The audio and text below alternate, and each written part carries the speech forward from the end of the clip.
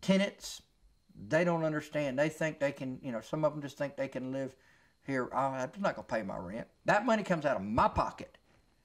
Maybe not right now, but down the line. If I let everybody do that, I'm out of a job because we don't have money to pay. I don't have money to pay my guys. We're done. They're not paying. They're not staying.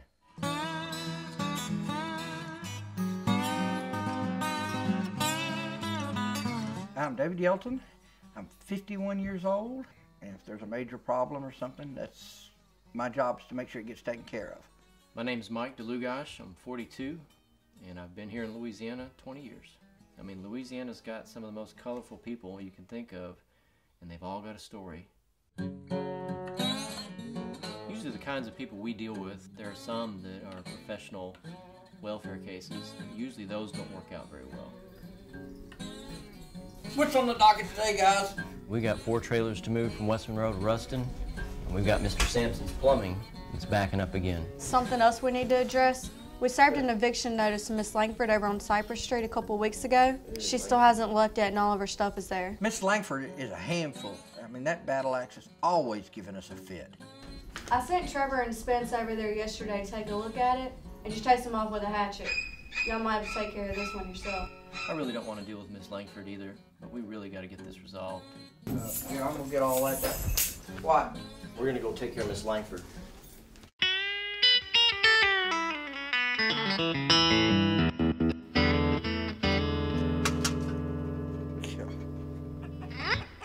Whew, my gosh, what a smell. Chickens? You got chickens now? So we go into Miss Langford's. This place does not smell like Dillard's. I mean, there's chickens on the counter. This lady's gotta go. If you want me out of here, you gotta drag me out of here. No problem. Fair enough. You're out of here. Now don't fight us, Miss Langford. Come on. We don't wanna hurt you. Are you kidding me? Is this woman serious? She's chained herself to the chair.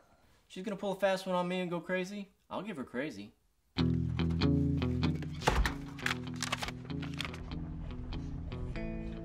Today had a heck of a start, but overall it's been pretty productive.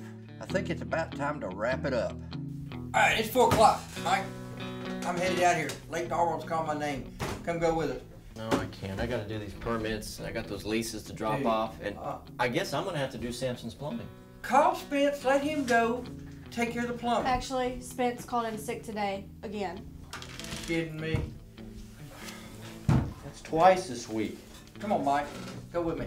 You know what? You're right. Can't wait till tomorrow. I haven't been fishing in a long time. It sounds good. Yeah.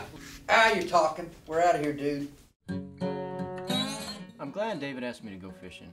I've really been needing to go and get my mind off of things.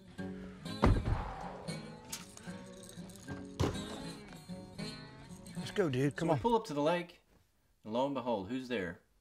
Lake's waiting. Wait, come here. Look who's here. Old Spencer, and he's fishing. Spencer's not so sick after all. Oh, he will be. I guess we got a diagnosis on his condition. Wait. I got an idea. Hold on. I know exactly how we're gonna handle this situation. Let's see if he's got his phone on him. Oh, gosh.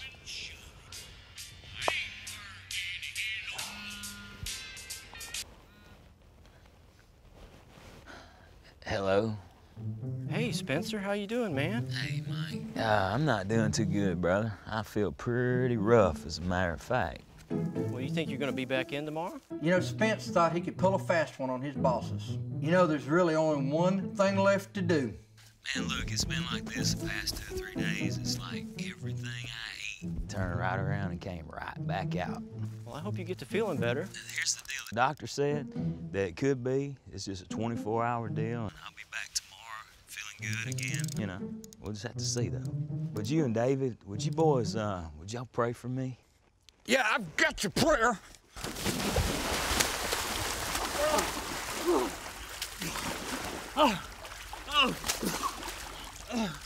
Hey, boys. I guess the Lord works in mysterious ways, huh?